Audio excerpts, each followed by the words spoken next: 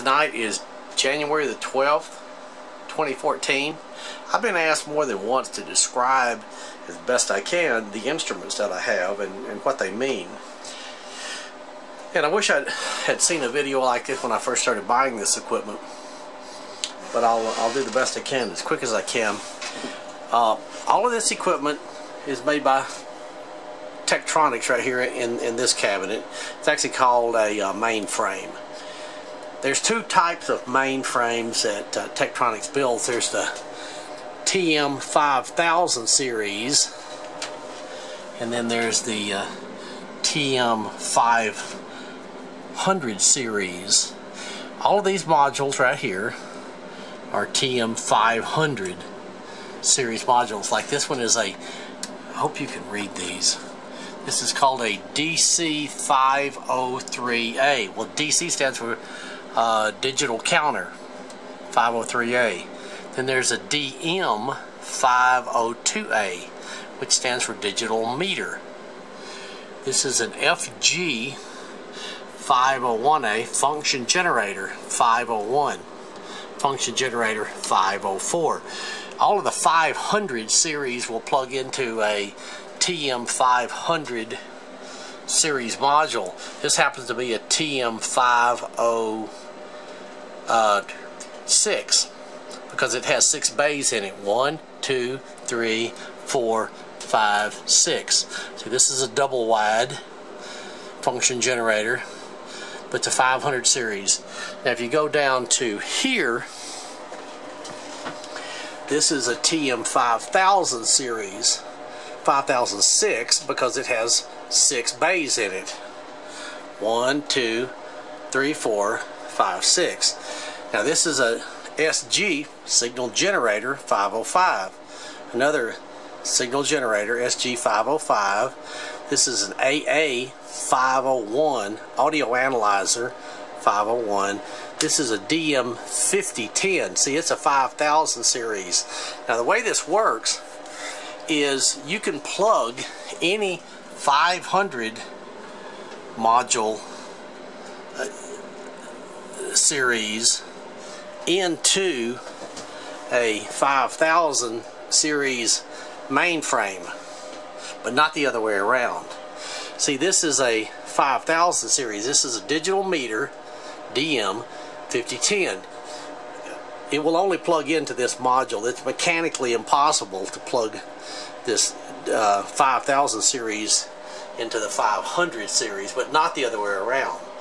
So if you get a 5000 series mainframe, you can plug anything into it. The last number is the number of bays in it, 2, 4, 6. For example, I have another one right over here. See, this is a 500 series, but it would be a TM503 because it's got 3 bays. Now these, this one's called a SG502, signal generator model 502, signal generator 503, signal generator 504. What this gives me is these 3 oscillators. Lets me go down to I guess, let's see, times 10. The lowest it'll go is I think 0.5. So it's like from 5 hertz, these 3 together, to over 1 gigahertz, just a little bit over a gigahertz. They're just absolutely beautiful. I love them. So that's why I have these 3 oscillators in this particular cabinet. This is my oscillator module, you might say. And this is my audio stuff. Signal generator. The signal generator SG505s are some of their best ones. They have 8 parts per million, 0.008% THD. These meters right here, all I use this one for is just a voltmeter. And digital counter, I hardly use that anymore. This little digital meter 502A is actually really nice. It will probably do everything for you. This one will do everything for you that this one will, and they're a lot cheaper. Function generator, this one will do everything for you that this one will, except this one will scan. This one will not scan. But this will give you a square wave, sine wave, and a triangular wave. This will give you all that kind of stuff plus a little bit more. And like I say, you can scan frequencies with it, a start and stop frequency. Okay. This is just simply a digital counter. It's they're really pretty inexpensive out on eBay. This is a CFC 250. I think its top frequency is 150 megahertz or 100 megahertz. I'm not sure. And then they make one right above that, which is this guy right here. It goes up to 1.3 gigahertz. I use this one for RF, but mostly this one for audio because it has a straight numerical readout, where this one has a decimal point in it, and I hardly ever use this one. Now, there's a couple of really nice Hewlett-Packard spectrum analyzers out to be bought. This is the 3580A. It goes from 5 hertz to 50 kilohertz, and this is pretty much, I think, the one to have for audio. The one right above it is the 3582 or 4. Darn, I'm sorry, I don't remember. And I think it goes from like 20 hertz to 40 megahertz. They're absolutely beautiful instruments, but I believe this one is the cat's meow for audio work, if that's what you want to do. I'm not going to try to get into all the details of it. This is a beautiful Tektronix 2467 scope. It's a 350 megahertz scope. It's got a brain. It's a little bit microcontrolled, so it's okay. But here's some really neat things about it. See this delta time right here? If I press that, watch what happens. See the cursors come up, and I can move the cursor wherever I want. Let's say I put one there and I put one right there, which would be one cycle. It tells me that it's 1032.5 microseconds. Actually, I think I'm putting in about 985 hertz. I'm looking up at it right now. And then if I press both of these buttons at the same time, it'll give me the reciprocal of that. Whoops, it wasn't. There it is, microseconds. There it is, 968 hertz. If I want to know the amplitude, I just press delta volts right here, and the cursor's changed to vertical. Then I can put the top one right there and the bottom one right there. Well, I'm turning these two knobs right here, and I put the bottom right there. It says it's well, I got them reversed, so it says it's negative. Let's do it right here. So it says 276 millivolts peak to peak. So that is those instruments. Another gorgeous instrument, I think, is this 7904 oscilloscope. Again, this is a mainframe, and then you can buy all of these plug-in modules for it. The way this thing is laid out is this is a vertical channel, this is a vertical channel, this is a horizontal channel, and a horizontal channel. So it's got 2 vertical channels here, 2 horizontal channels here. Now this spectrum analyzer, this is called a 7L12. It goes up to 1.8 gigahertz. Just a gorgeous instrument. It being a double wide, and it being an instrument that operates all by itself, it does not need this vertical channel. It does not need this time base. So it has to span between a vertical channel and a horizontal channel. That's why it plugs into the middle. If I want to use this channel, if I want to make just a regular oscilloscope out of it and use this channel right here and this time base right here, I select left.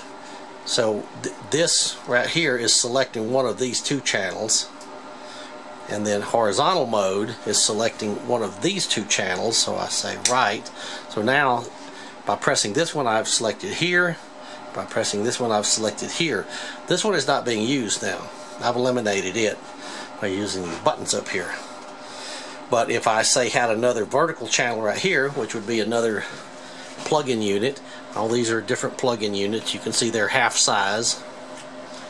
They would plug in, if it's a vertical channel, it'd plug in here. Like this is simply a This is a vertical channel. It's only 50 ohms. Here's another vertical channel, which is, I think, 7826. I think that's what's already plugged into there. And then here is some sort of a, well, this is another time base. This would plug in the right-hand side. So I could actually do this. I'm not going to try to do this. I can either plug this one in here, right here, or if I pull this center module out, the spectrum analyzer, I can plug it in there. And I can have two time bases at the same time, and I can select between them. It's really pretty versatile. It's really a beautiful instrument. I think back in its day, this 7904, around the 1983 or so time frame, was like $8,000 without any plug-ins. And you can get these things on eBay for a song. It's just some really beautiful stuff. And then you can buy all of the plug-in units that you want to do what you want. Now, some of these spectrum analyzers are still not very cheap. I think back when these things were new, they were $12,000, $14,000 a piece. So it was pretty staggering. Only the government and their contractors could afford them. Fortunately, I was one of their contractors, so I got to use this stuff back in the day. And now, for pennies on the dollar, I can own them. So that's why I have them, and that's why I love them, because this is what I use during my work. Anyway, two vertical channels, two horizontal channels. Now, this being the 7L12, this is up to 1.8 gigahertz of a spectrum analyzer. I had it actually running. There it is. I don't know if I've got a very good display here. I may have bumped it a bit. But what I'm looking at right there is the let me turn the light on, is the entire FM band. It's got things like baseline clippers, and you can eliminate that noise at the bottom or leave it there, whatever you want. This is, so I'm basically scanning from 88 to 108 megahertz.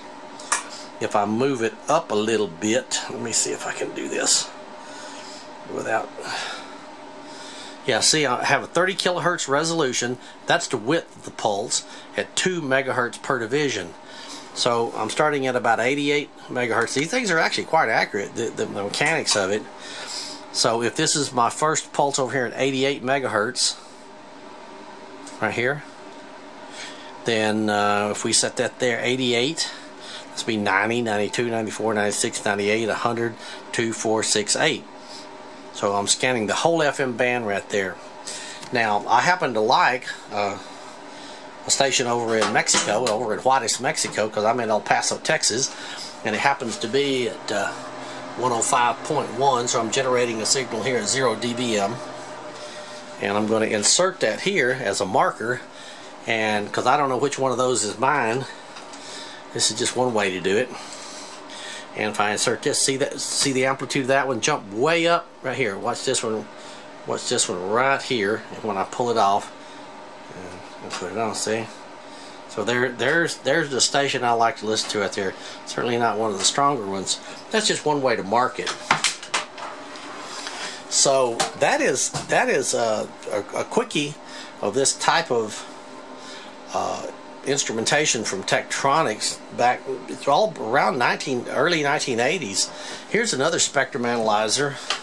This is called a 7L5. You see these things out on eBay.